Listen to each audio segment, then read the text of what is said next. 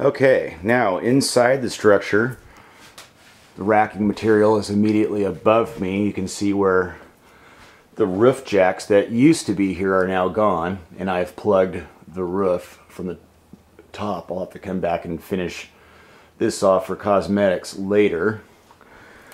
But these are our panels. Like I said, these are Mitsubishi Electric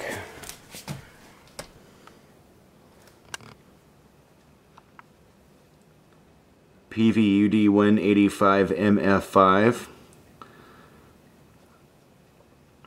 And like I said, we're running 16 of these in series, one string to the inverter, and this is going to generate about 3,000 watts at about 7.5 amps, somewhere around 390 volts DC.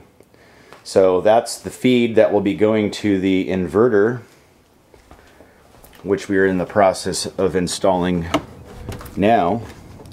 This is where the inverter will be going, right outside the door. So in order to access the DC disconnect, one simply has to walk down the deck, around the corner,